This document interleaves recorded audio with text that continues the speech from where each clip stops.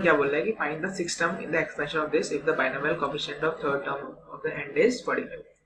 तो क्या है हमारा टर्म, क्या है y की पावर 1/2 प्लस x की पावर 1/3 की पावर n। ठीक है, तो coefficient of third term of the end is 45। तो third term from the end क्या हो जाएगी, nc(n-2) की वैल्यू दे रखी है हमें 45।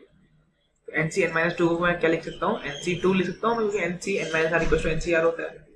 दिस इंप्लाइज, इसको मैं एक्सपेंड करूंगा, क्या आएगा n factorial n-2 factorial into 2 factorial equals to 45। तो क्या आ जाएगा ये, दिस इंप्लाइज, इसको मैं लिख दूंगा n factorial n into n-1 into n-2 factorial, तो उससे ये कट जाएगा, तो आ जाएगा n-1/2 इक्वल्स टू 45।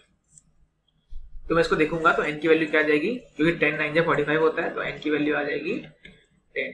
ठीक है, तो n इक्वल्स टू 10 आ जाएगा। अब क्या बोला है ऊपर इस क्वेश्चन में कि find the sixth term in the expansion of this. ठीक है, तो sixth term in expansion of this क्या होगी, 10c5, क्योंकि स्टार्ट 10 से 0 से होता है, 10c5 x 1/3 की पावर 5 और y टाइम्स 1/2 की पावर 5। तो this equals to 10 factorial upon 5 factorial into 5 factorial, x की पावर 5/3, y की पावर 5/2। तो ये हमारा रिक्वायर्ड आंसर हो जाएगा। और अगर मैं इसको सॉल्व करूं तो ये आता है 252 x की पावर 5/3, y की पावर 5/2, और यही हमारा आंसर है, यही हमारा सिक्स्थ टर्म है उसके एक्सपेंशन।